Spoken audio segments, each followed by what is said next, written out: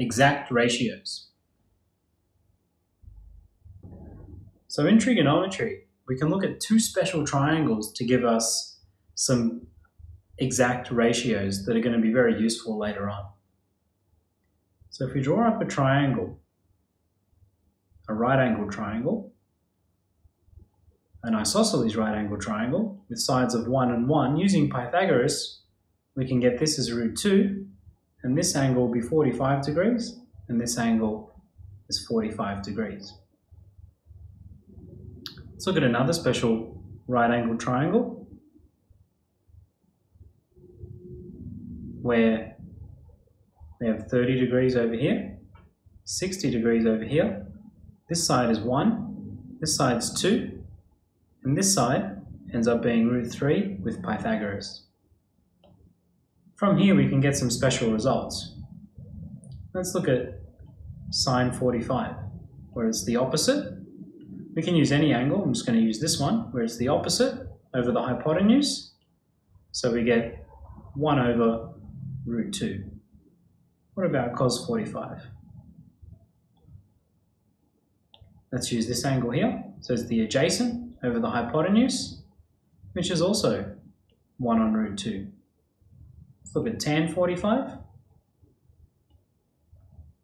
where use this angle as the opposite over the adjacent. So it's 1 over 1, which is just 1. So there's our special results from that triangle. And let's look at the other triangle.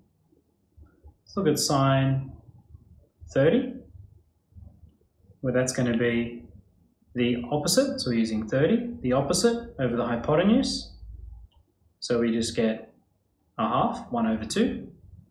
Let's look at cos 30, where that's going to be the adjacent over the hypotenuse.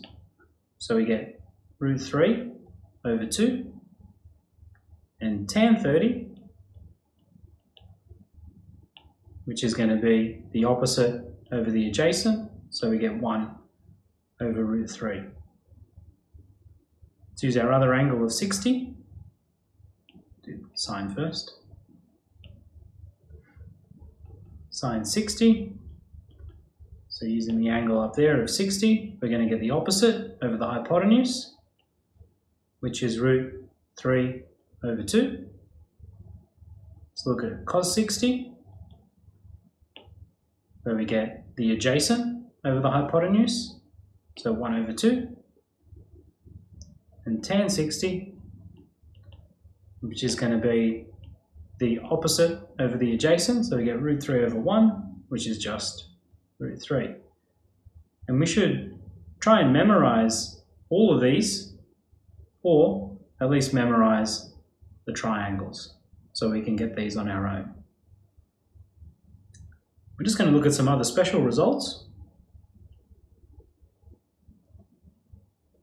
We're going to look at sine 0 is 0, cos 0 is 1, and tan 0 is 0. Sine 90 is 1,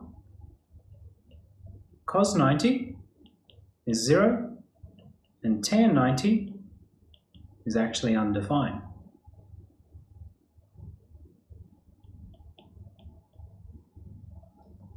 We can think about some of these like this.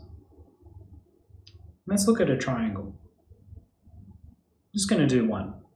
And let's say this is 0 degrees. If it's 0 degrees, that means this distance is 0. And it doesn't matter what the hypotenuse distance is. When we do sine 0 is going to be that opposite distance, which is 0, over our hypotenuse distance, and 0 over anything is 0. So that's one way to look at it. And you can do similar for all the other ones, but just committing them to memory will be enough.